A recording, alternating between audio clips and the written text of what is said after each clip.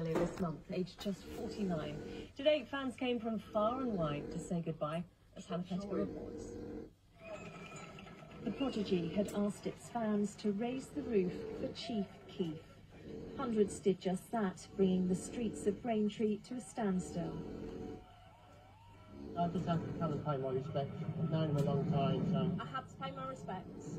I had to support other warriors. That's what it'd be with everyone else, the warriors, and yeah, just to celebrate his life, basically. Keith Flint, who was 49, was found in his home in the hamlet of North End near Dunmow in Essex on the 4th of March. The cause of his death, an inquest heard, was hanging. Keith grew up in Essex, moving to Braintree when he left school. It was here where he met fellow bandmate Liam Howlett and became a frontman of the Prodigy. The band had its roots in the underground rave scene, but the group from Braintree went on to sell an estimated 25 million records worldwide. It was just a really important part of Braintree culture. It hasn't got a lot of culture, so this is a very important bit of it.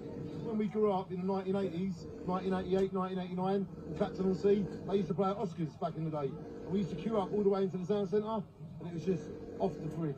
Crowds formed outside St Mary's Church in Bockley. Shine on, Keith, I love you. The cortege arrived, greeted by cheers and applause. The Prodigy's ant logo flying from the flagpole.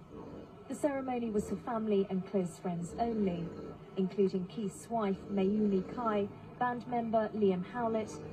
Speakers were set up outside the church to relay the service to fans. Many spoke of how Keith and the band's defiance of convention helped them accept their own differences. Whenever I felt a little bit down, I put on Christ out. I'd be like, right, let's get on with the day. If it wasn't for Prodigy, I'll be probably a different person. They gave me permission. They just gave all of us, I think, a chance to be defiant, be a bit rebellious.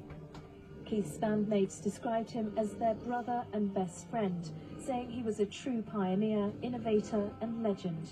Someone whose influence on music fans say will endure. You can see by the turnout how much of an effect he's had on everybody, and Keith Flint forever shines on.